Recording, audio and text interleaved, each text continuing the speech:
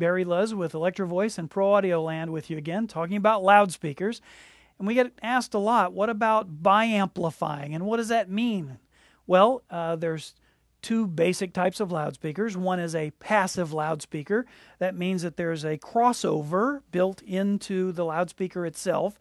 And what the crossover does is it makes only high frequencies come out of the horn and only low frequencies come out of the woofer. If you bi-amplify a loudspeaker, basically using an electronic device rather than a device built into the speaker to cross over those frequencies.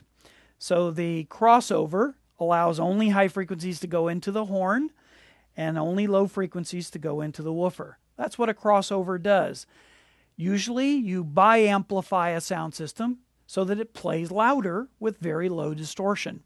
You can even tri-amplify if you've got three components, or quad amplify if you've got a subwoofer. So you can have a crossover and sound system as small and compact or as powerful and high output as you need, regardless of the kind of performance or music that you do.